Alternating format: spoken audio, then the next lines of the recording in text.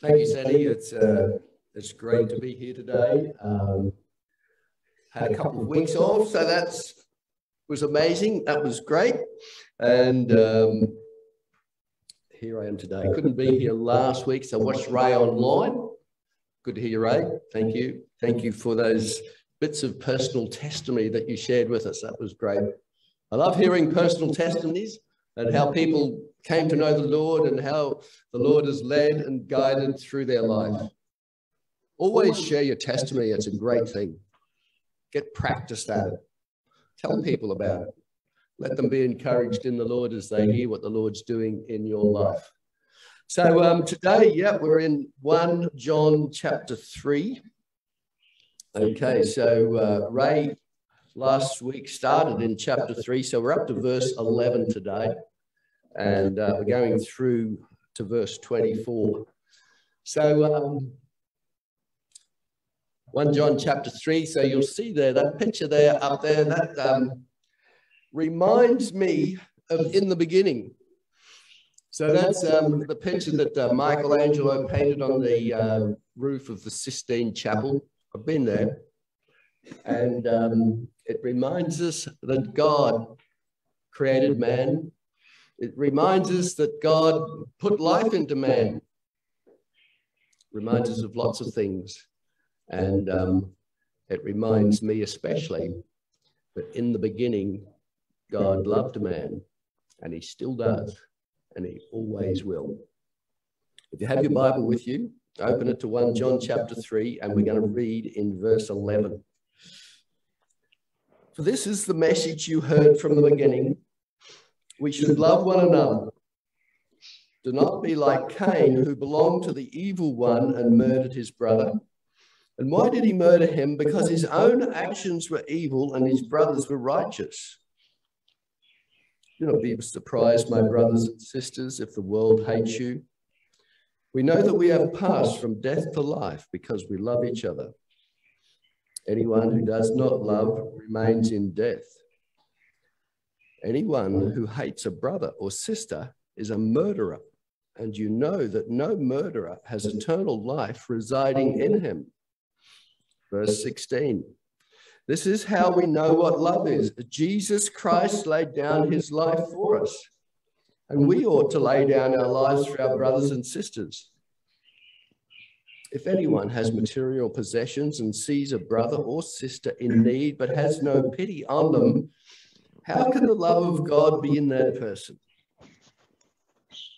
Dear children, let us not love with words or speech, but with actions and in truth.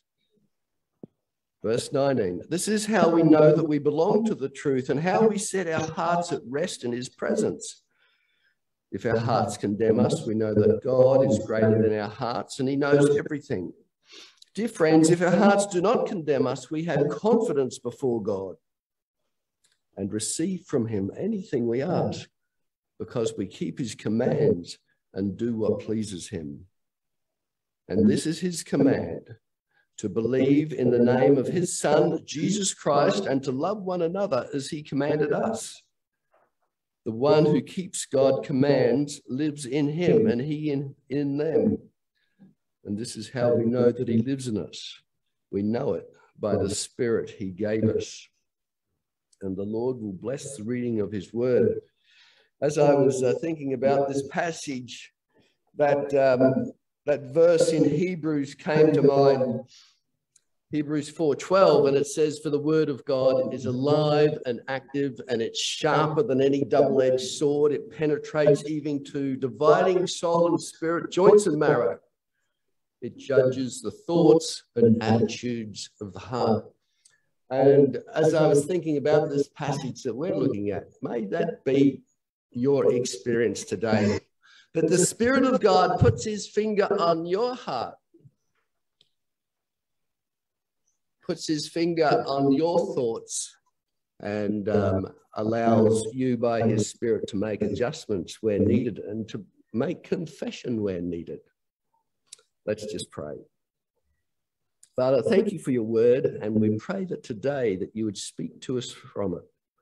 I pray that you would challenge us. I pray that you would encourage us in the Lord. And I pray that we might leave this place trusting you, following you, full of you. In your dear name's sake, I pray. Amen. So the message from the beginning, this is the message you heard from the beginning, it says in verse 11. And there's 3 words here. I heard of a story of a guy, a preacher, who preached on this passage. And for 3 weeks in a row, he preached on this passage. And for 3 weeks in a row, he preached 3 words. Love one another. And so if he was up here today, I would go and he would sit down, and that was it. And for the next 45 minutes, you're going to be thinking about love one another. And so the next week he came and he got up and he said the same thing. Love one another. And he went and sat down. And the people in the congregation, well, they looked at each other and I thought, well, what are we going to do now? Well, I suppose we better do what the word says. Love one another. And for 3 weeks in a row that happened, and that church apparently changed its direction, changed its attitude, changed everything, because those people loved one another. And that's the word for you and I today, to love one another. This is the message that we've heard from the beginning. In the beginning, God created the heavens and the earth. And all that God had made by his own admission was very good. And in the beginning, God created Adam and Eve. And from the beginning, the Lord God wanted communion with his creation. And in the cool of the day, the Lord was looking for Adam and Eve. And in Genesis 3:8, it says, then the man and his wife heard the sound of the Lord God as he was walking in the garden in the cool of the day. We know it was cool. We don't know whether it was morning. We don't know whether it was evening. We don't know whether it was night, but it was in the cool time. And I often wonder when I read that, Adam and Eve heard the sound of the Lord. I wonder what that sound was. Was it? Don't think so. I don't know. Maybe it was the sound of a breeze, a wind. God is a spirit. They that worship God worship in spirit and in truth. But they heard him. They heard him. God wanted to have communion with them. And God loved his creation then, and he loves his creation now. And even at the point of creation, right back then, his love was very evident, because God was doing something to make that relationship possible into the future of forever. God's love, it's an active love. It does stuff. It's not just words, it's action. And my mind went to a verse in Revelation 13:8, and this is what it says. All inhabitants of the earth will worship the beast, all whose names have not been written in the book of life, belonging to the Lamb, slain from the creation of the world. Wow. So way back here in creation, that verse is reminding me and telling me that God had a plan because he loved you and me. Slain from the creation of the world, his son. God is love, and we love him because he first loved us. That's the in 1 John chapter 4 there. John 3:16 is a famous verse that you all know and you can repeat by heart. But when I was reading this and thinking about that verse, I was kind of thinking of it in this way. In the beginning, God so loved the world that he gave his only begotten Son, that whosoever believeth in him should not perish but have everlasting life. In the beginning. This is the message you heard. Love one another, and love is from God. God loves his creation. He wants fellowship. In Genesis chapter 3, in the beginning of the Old Testament, the children of Israel, they made a tabernacle so God could dwell among his people. And God maintained relationship with his people through sacrifice and offerings in the times of the patriarchs, the judges, the prophets, and the kings. And then King Solomon was ordained to build the temple where God could dwell among his people. And then in the first chapter of the New Testament, Matthew chapter 1, the prophet Isaiah's prophecy comes to pass. Isaiah 7:14 says, therefore the Lord himself will give you a sign, the virgin will conceive and give birth to a son and will call him Emmanuel. And then Matthew 1:22, all this took place to fulfill what the Lord had said through the prophet, the virgin will conceive and give birth to a son, and they will call him Emmanuel, which means God with us. God is still looking for you and I. He wants fellowship with you and I. He loves you. He loves me. And we have heard this from the beginning, that he loves us. And our responsibility is not only to love God, but to love one another. Even back in Leviticus 19:18, it says, do not seek revenge or bear a grudge against anyone looking among your people, but love your neighbor as yourself. I am the Lord.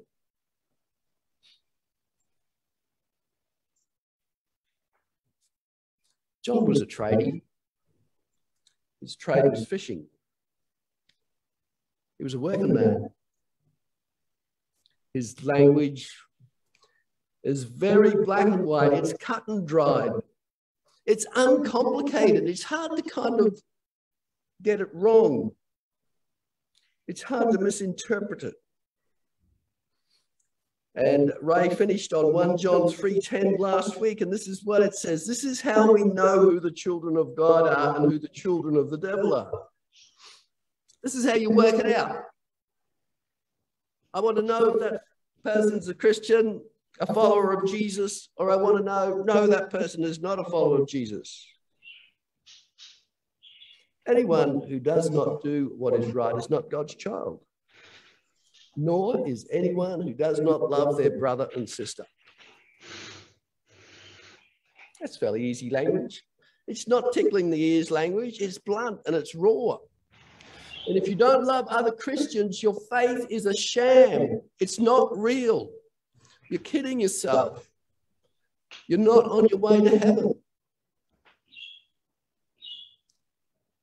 In chapter 2 of this book, 1 John 7-11, John compares loving a brother or sister to living in the light or to living in darkness. Light and darkness. And here in this passage, John ramps it up somewhat and compares loving and not loving a brother or sister to life and death.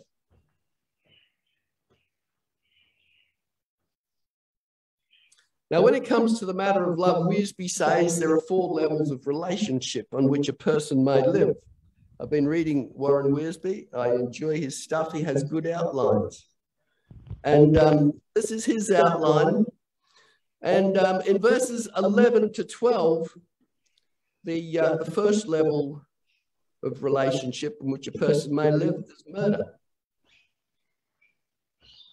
And then in verses 13 to 15, it's hatred. In verses 16 to 17, it's indifference. And verses 18 to 24 is Christian compassion.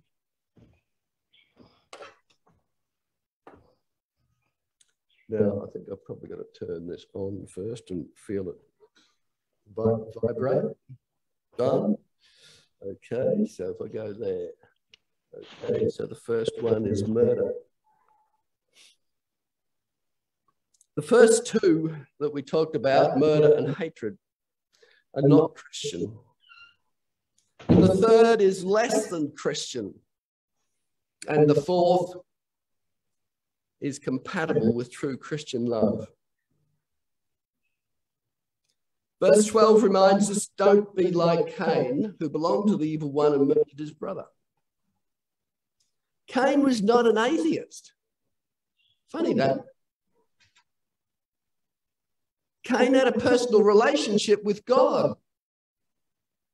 Cain worshipped God.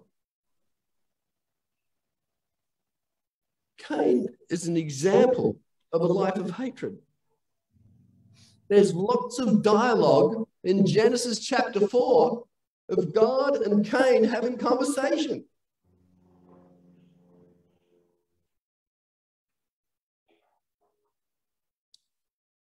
These boys had been brought up the same. They had the same mum and dad. They both brought sacrifices to God. Abel's sacrifice was accepted. Cain's sacrifice was not accepted. God told Cain that. Hey, mate, that's not good enough. You know better. You can do something about it. This is not the end. Get it sorted, Cain. Did he? No, he didn't. Children of the devil can masquerade as true believers. Children of the devil can attend religious gatherings and bring offerings. But these actions in themselves are not valid proof that a person is born of God. Cain's spiritual father was the devil, and he decided to follow him. Abel's murder was premeditated. And the real test is Cain's love for his brothers, and here Cain failed. And so the things that we need to learn from this is that you and I have a responsibility to love our brothers and sisters and to make sure that there's nothing in between us that is going to break that fellowship between ourselves and between us and God.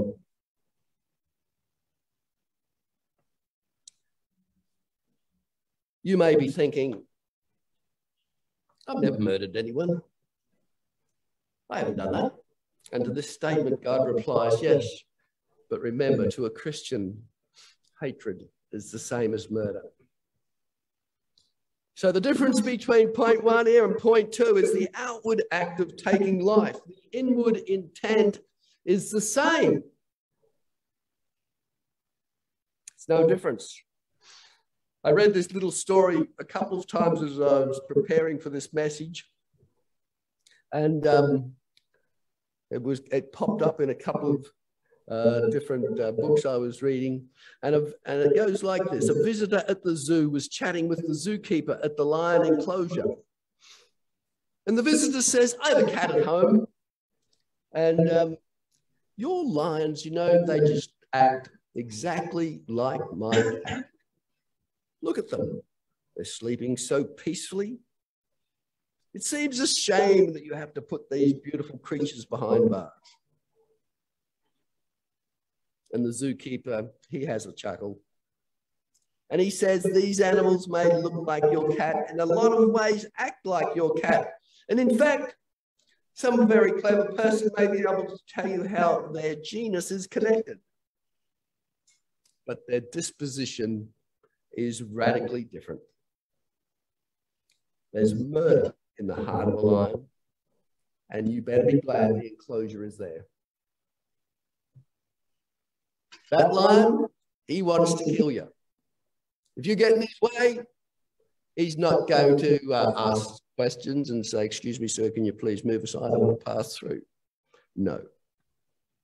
Lions kill people. Crocodiles kill people.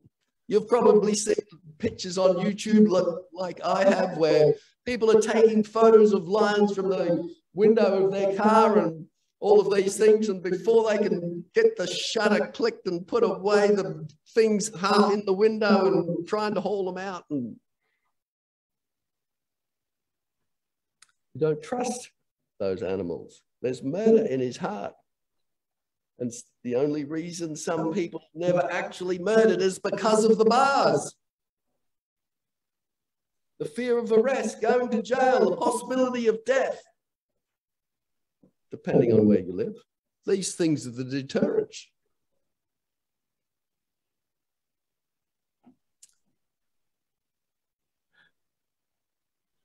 Verse 13 says, don't be surprised, my brothers and sisters, if the world hates you. Just like that line, their hate is irrational and illogical. It's the same as Cain's hate. Cain's worship was unacceptable to God, and he had the opportunity to change it. But as a result, envy, jealousy, rage, all these things took control, and he decided to follow the devil. And nothing has changed, and here we are today. People hate the Lord's people for the same reason, because their worship is unacceptable. The gods of this age, lawlessness, money, sexuality, all of those things, their worship is unacceptable to God, and people don't like it.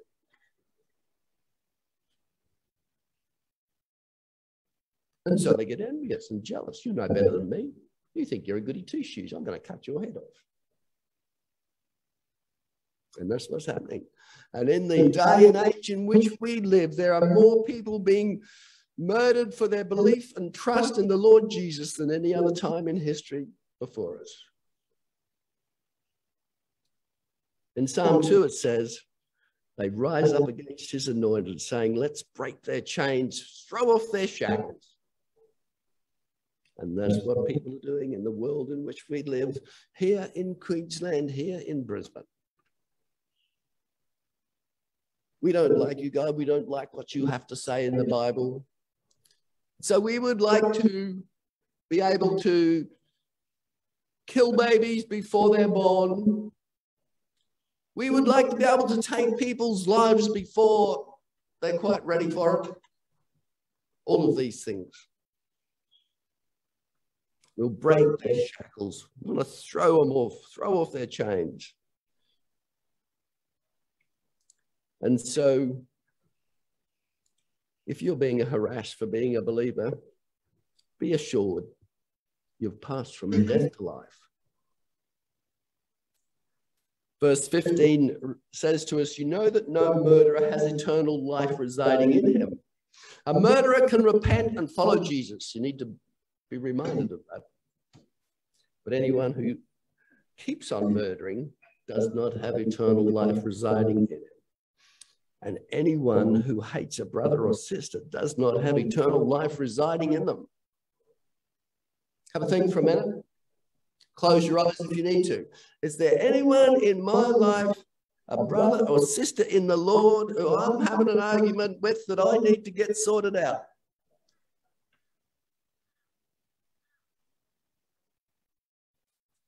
May the Lord put his finger on anything in your life and my life that needs to be sorted.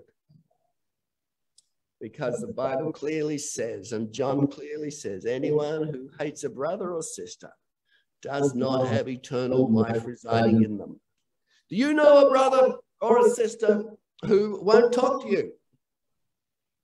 Or are you one of those persons that won't talk to them?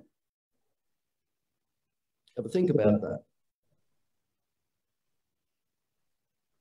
Because the Bible says, if we hate a brother or sister, we don't have eternal life.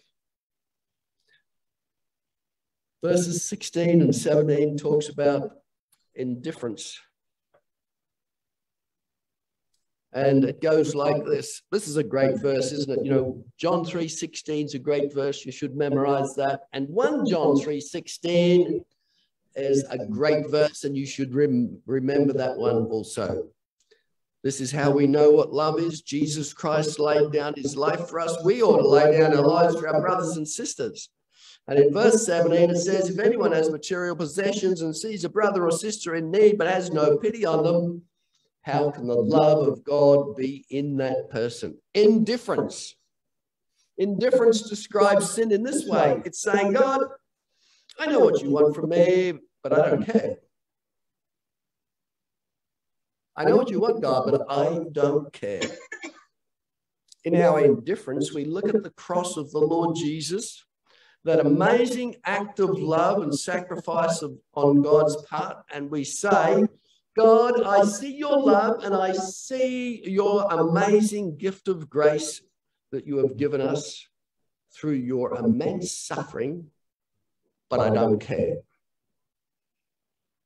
That's what indifference says.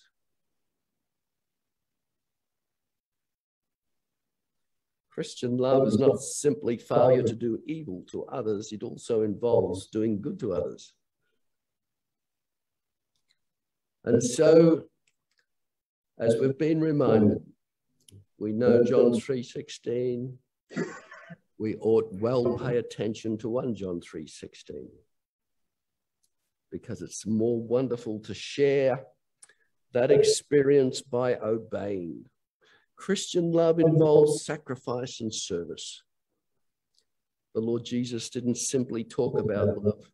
He died to prove it. The Lord Jesus was not killed as a martyr. He willingly laid down his life. Christian love is personal and active.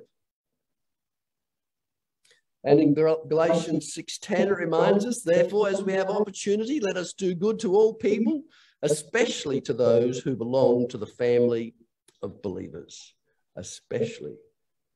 And I was also reminded of that lawman who asked the Lord Jesus, who is my neighbor?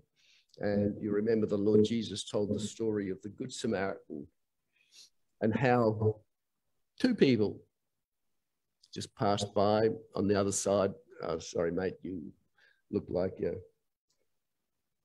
dead, but it's not my business, not my problem. And then the Samaritan fella came along and looked after that man and bound up his wounds, poured in oil and wine, it says, put him in a place of respite where he could get help, paid for it, looked after him, and till he was able to leave of his own accord. And the Lord Jesus was making it clear that people in need are our neighbors.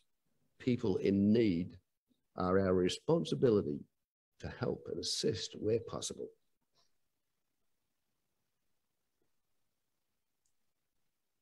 And so in this parable again, who is my neighbor? And the test of Christian love is not about spruiking off about loving the whole church of God wherever they are. It's about quietly helping a brother or sister in need. We don't need to be a murderer in order to sin or to have hatred in our heart. Indifference is sufficient. That'll do it.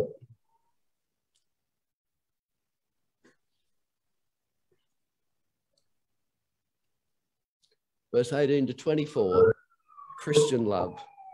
Suppose a brother or sister is without clothes and daily food, James 2:15 says.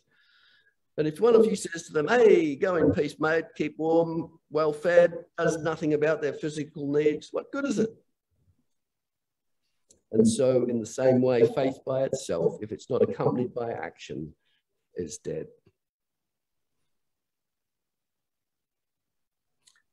Dear children, let us not love with words or speech, but with actions and in truth. To love in word means to talk about a need. To love in deed or action means to do something about it. To love in word means to love insincerely. To love in truth means to love a person genuinely from the heart, not just with words or from the tongue. You may say, well, you know, we discussed it and we prayed about it, and I can say now that I've done my duty. But love involves more than words. It calls for sacrificial deeds. And that's why sinners were attracted to the Lord Jesus, because he loved them sincerely. He loved them genuinely. He loved them from the heart. And he provided for their needs.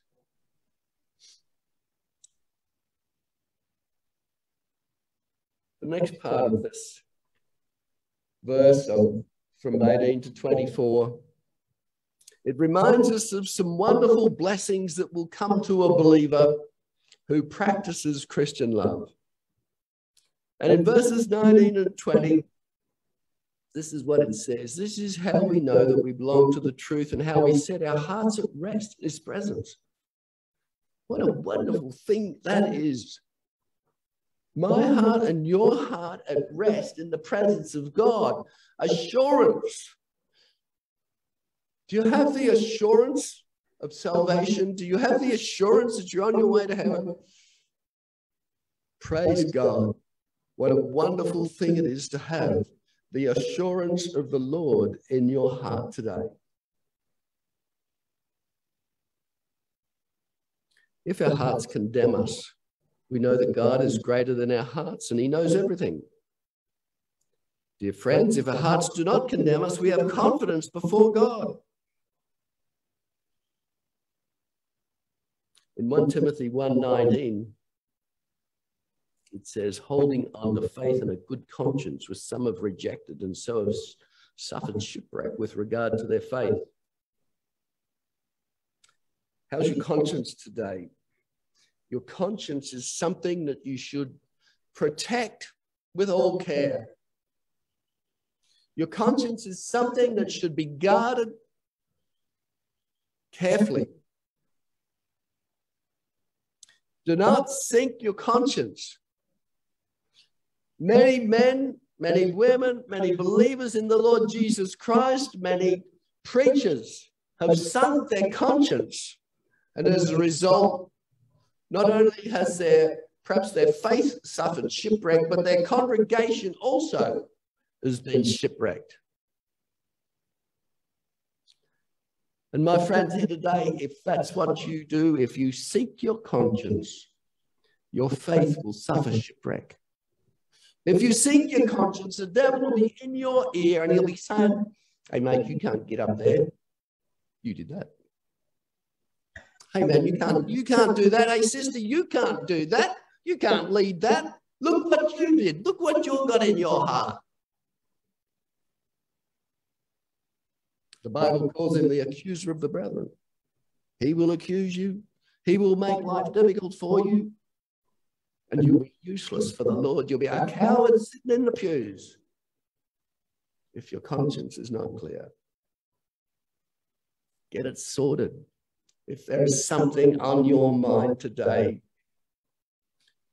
if there's some person that you are not right with, if there is another believer that you know that you have wronged and you need to sort it before the Lord, before the sun goes down today. Believers should settle the matter before he offers worship.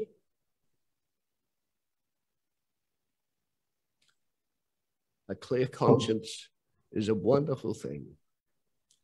If our hearts don't condemn us, we have confidence before God and receive from him anything we ask. Answered prayer. What a wonderful thing that is, to have answers to our prayers. And in verses 24, we have God's presence through his Spirit.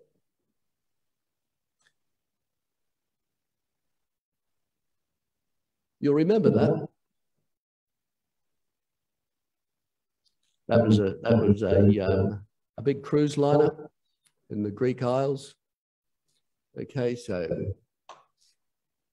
captain sunk his conscience, of course, and was on the Terps and all that kind of stuff. He knew he shouldn't be on that. And then as a result, he goes into too shallow water, the boat grounded, fell over on the side. People died. He tried to escape the boat, all kinds of things. What a terrible thing that was. Imagine your Christian life in that state because you sunk your conscience.